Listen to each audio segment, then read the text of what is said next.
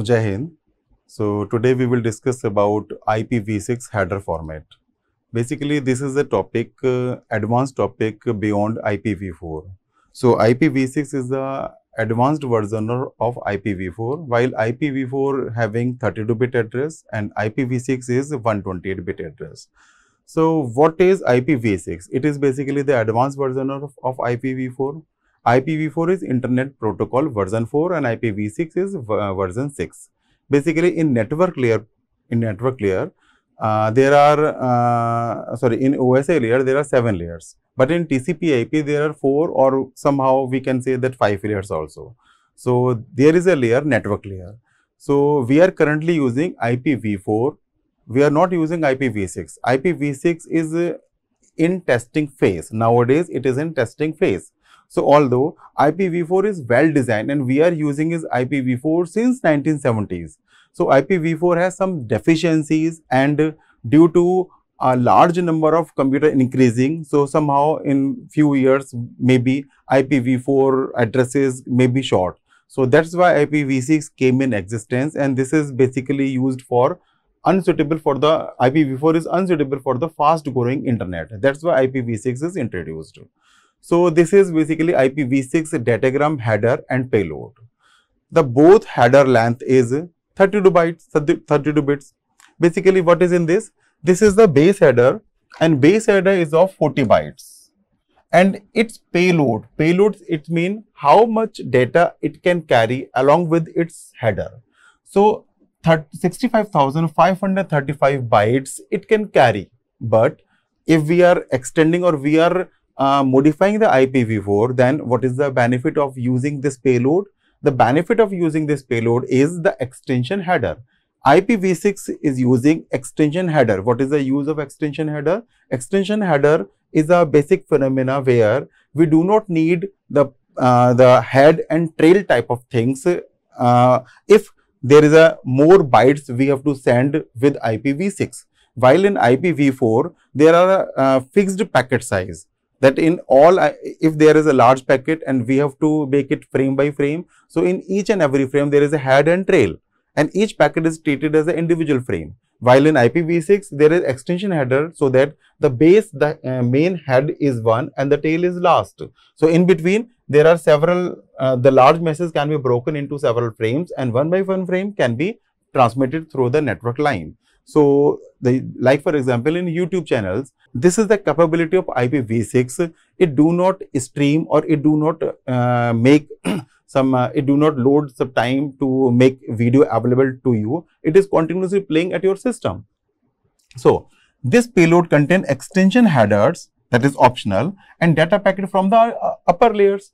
So, extension headers, it is optional. If your data size is up to 65,535, then the one frame is itself sufficient. If there is a more bytes needs to send, if the size of your file is having, for example, 1 GB. So what will you do? You do to create a packet in smaller, like one packet is of this size, next packet is of this size, and this size, each and every frame. So each and every frame must have the base header and the other things. But in IPv6 header, if the one frame size is this, and we have to extend this frame, then what will we do? Next bytes came in existence in this data packets from upper layers also. So there are several packets having a subdivision of a large packets, and each and every packet do not have the base header and everything. The first packet having the base headers and the head, head, and the last packet have the tail. So this is the beauty of IPv6 datagram header. So this is the IPv4 format, datagram format. So basically, what is this? This is somehow this is quite different with the IPv4 header format. Like in the first field, version, it is the same as IPv4 header. The length is also same 4 bits. The 4-bit length of version field show that this is the IPv6 header. What is its sign here? In IPv4, it is 100,100. It means this packet belongs to IPv4. While in this is in IPv4. But if we are following in IPv6, what is it? 0, 1, 1, 0, 0. Sorry. 0, 1, 0, 1, 2. Sorry, this is not 1. Yes, this is, and here 0, 1, 1, 0, 0. So this is IPv6. Okay. So if you are seeing that if we are forwarding the IPv4, then it is 4 and it is 6. 4 and 2, 6. Sorry, this is 0, 0, 1. Sorry. Yes, this is 6. So this is 6. So this is how we are sending the this version field. So now the priority bit. Priority bit is also somehow that is related to IPv4, and IPv4 it is treated as a priority bits, or in here is also treated as a priority. Priority bits, what does it mean? It means that it has the priority. Priority for what? Priority for that my data is important for you. So it need to be transmit immediately as I am sending the packet. So this priority set the priority of the packets. Then the flow level. Then payload length. What is the size of this data? Then a next header. Next header, it means if the size of data increases, then it is divided into several frames. So the first frame size is here, next is here, next is here, next is here, and so on. Hop limit. Hop limit is how many routers it has to pass, the data has to pass to reach its destination. The source address and destination is the same as in we are studying in IPv4. Next header, it means next header, next header. Header length. What is the header length now? The header length is now is the size of the data and this one.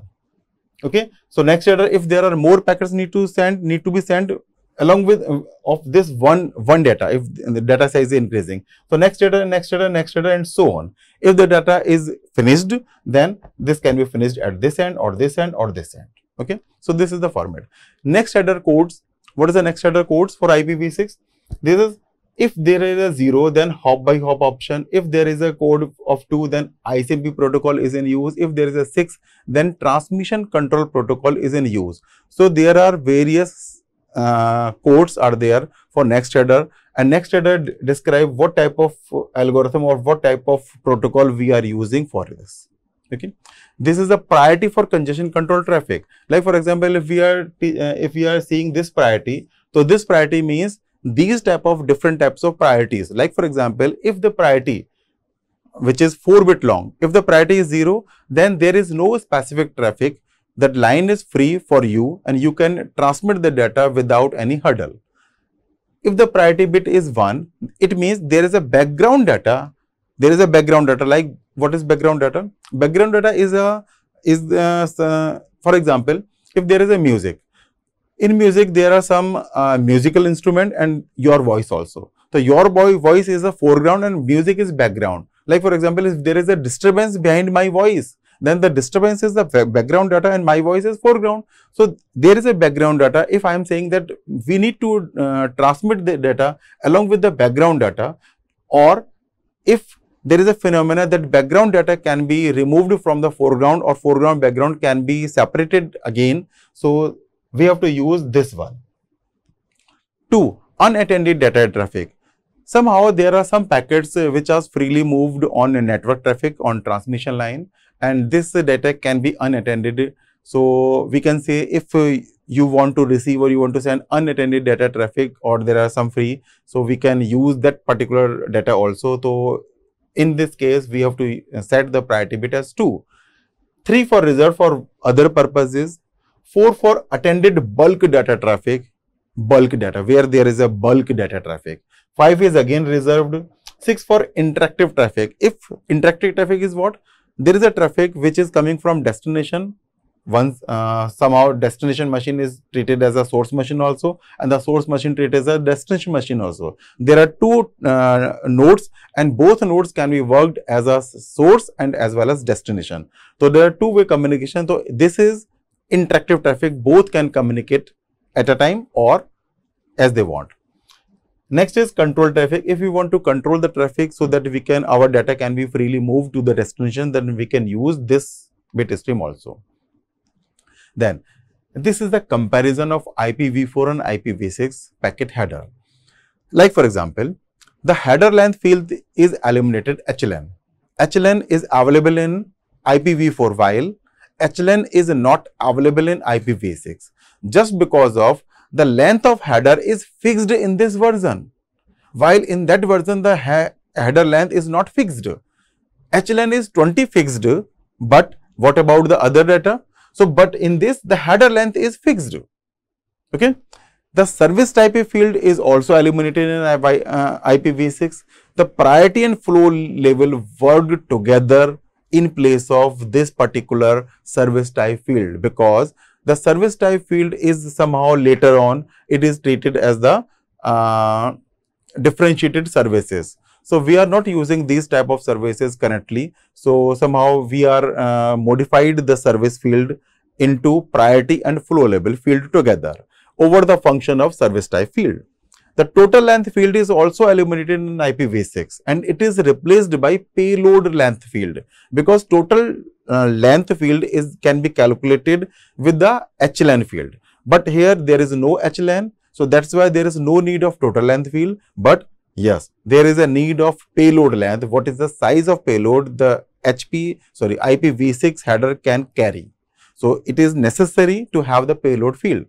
The identification, flag and offset field also illuminated in this IPv6.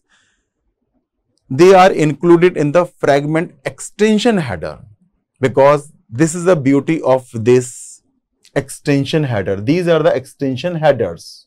Okay. So, this we are using in this. TTL field is also replaced by hop limit. TTL field is exactly same as hop limit. In TTL, time to live, and hop limit is the same. TTL, the name is time to live. Somehow we can understand that how much time in seconds, minute or hour or any in the unit of time. But TTL field is counted as the how many router your packet has to pass to reach its destination. So, hop limit is the basic name terminology which can be better understood in place of TTL field. So, this is not eliminated, this is replaced by hop limit word. Okay. The protocol field is also replaced by the next header field. Next header field, there are different types of protocols are there where we can use these protocols. So, next header field define what type of protocol you are using. The option field in IPv4 also are implemented as extension header. The option field, if there is a size beyond HLN, so that particular size treated as an option field. Option field is basically optional. So, this option field in IPv4 are implemented as in IPv4, but here in IPv6 it is implemented as extension header. So, this is the beauty of IPv6. Currently, if you are checking your mobile phone, if you are checking your computer in IPv4 setting, you are always seeing that there is an option of IPv6 which is automatically assigned IPv6 address, because it in testing phase. In IPv4, we are able to define the IPv4 address at our own, or it can be decided by the network itself by using DHCP protocol. But in IPv6, it is automatically assigned to your computer machine, to your mobile or any device that is network connected. So, IPv6 is currently in testing phases and it is by default available in all type of network devices. Okay. So, that's why we have to understand what is IPv6. Extension header type. So, we have studied that there is extension header type, this is the beauty of IPv6. So, what is the extension headers and what are the different types of extension headers? Hop by hop options, source routing, fragmentation, authentication, encrypted security payload and destination options. In hop by hop option, there is a PAD1, PAD-N and jumbo payload. Basically, these are the different options available with header extension header.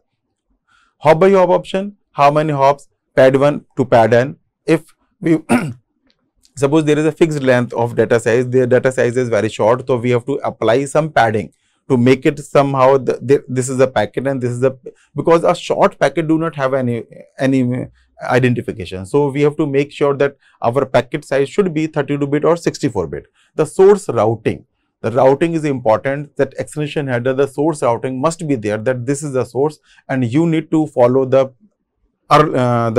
previous packet path. So all the packets follow the same path. If there is a congestion, yes, we can change our path accordingly. The network will decide what type of path you can you need to follow. The fragmentation, yes, as in IPv4, if there is a large packet, we have to make fragments and it will show that this is the first packet or middle packet or the last fragment. So in this also, if there is a large packet, there are different fragments of that large packet, but by using extension header, we can easily maintain this without keeping the IPv6 version field in each and every packet. So this is the beauty of this. Authentication. The authentication field is missing in IPv4, but in extension in this IPv6, it is available, because authentication, it is a privacy matter and privacy matter matters. So authentication field is necessary in each type of frame, that this is the who is authentic to use that particular type of data and who is not authentic. Encrypted security payload also. What is the size of this data? The hacker do not have this knowledge. If hacker want to have what is the data length, it is not necessary for the hacker, but yes, for me, authentic user, it is required. So encrypted security payload is there. Destination option. What is the destination? If there is a because in if we talk about some one-to-one, it is a one-to-one option or one-to-many or one-to-all, yani broadcast. So destination is also available, must be available in extension header. So this is a smaller difference between IPv4 option and IPv6 extension header. So what is the difference? That no operation and end of option in IPv4 can be replaced by pad1 and padn option in IPv6. In IPv4, we are using either there is no operation, or if there is an operation, then this is the end of options. But in IPv6, there is a padn, pad2, pad3 and padn option in IPv6. We have to replace it. The record route option is not implemented in IPv6 because it was not used. The record route. What is the need to record the route if the network itself able to identify the route, the next packet we have to follow. So there is no option, there is no need to record the route. The time is timing option is not implemented because it was not used. The source route option is called the source route extension header in IPv6. Yes, it is necessary. So that's why it is available here. The fragment field in the base header section of IPv4 is moved to the fragmentation header in IPv6. The authentication header is new in IPv6. Basically, it is the requirement. The encrypted security payload extension header is new in IPv6. So this is basically the major advantage or major feature of IPv6. But what is the problem? The problem is that I am currently using IPv4 and every machine using IPv4. IPv6 is in testing phase. But some devices are exclusively using IPv6. Or we can say, if I want to switch from IPv4 to IPv6. Suppose let's say in a large network, my machine is using IPv4 and your machine is using IPv6. How can my data is transmitted to your machine? Because we both are using different type of addresses schema. Then the transition from IPv4 to IPv6. What is the method, different method we can use to transit from IPv4 to IPv6? Just because of there are large number of systems are available on internet, the transition of IPv6 to IPv6 cannot happen automatically or suddenly. It takes a considerable amount of time before every system in the internet can move to IPv6. The transition must be smooth, that no one can disturb by using this transition phase. So there are three different strategies we can use to transit from IPv4 to IPv6. One is a dual stack, another is tunneling, another is header translation. So we can do the dual stack. In dual stack, what we have to do? Currently, our system is using dual stack methodology because our system is using IPv4 and IPv6 is in testing phase. So we are using both protocol at the same time on our single machine. So this is dual stack. If you are using both IPs, both version of IPs on a single machine, because your machine is IPv4 and IPv6 and yours also. So both machines are using both protocol. So it means a protocol can be designed by using IPv4 and IPv6. If we are talking about the OSI reference model layers, then yes.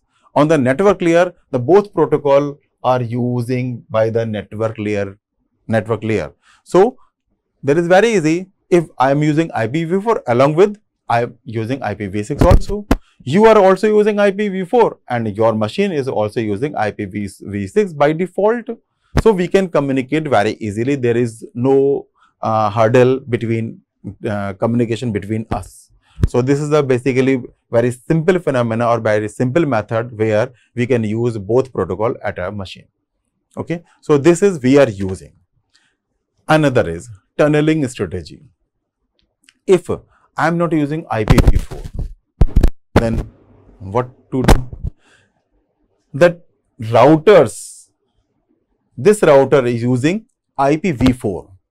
So in this diagram, you can see that this is IPv6 host machine and this is IPv6 host machine, but the network is using IPv4. So there is a router which can convert IPv6 to IPv4 and it travel to this router by using IPv4 packet only. At this point, this router will convert IPv4 to IPv6. So it will receive at this point. I'm not saying that conversion. I am saying that this particular router can take the packet from this machine and assign a new IPv4 address and travel to this source to this destination. So there is a packet which has the source machine name IPv6 and destination machine address as IPv6, but encapsulated in a packet whose source address is this IPv4 and destination address is this IPv4 and travel through this. And we can say that this is a tunnel. This is an example that through this router to this router, all the packet assembled in a packet whose address is this router to this router. So this travel. After this, the IPv4 source is removed and originally, what is originally source machine and destination machine? Originally here is IPv6 is source machine and IPv6 is destination and moved to this machine. So this is another example or another strategy, tunneling. The last is header translation strategy. Header translation, this is very tough strategy. How? The header is transmitted to IPv4. IPv6. This is IPv6, this is IPv4. One is using IPv6, another is using IPv4. Then what you do? You need to transfer IPv6 to IPv4. Conversion, the header translation. It means whatever the field are there in IPv6, you need to convert IPv6 header format into IPv4 header format.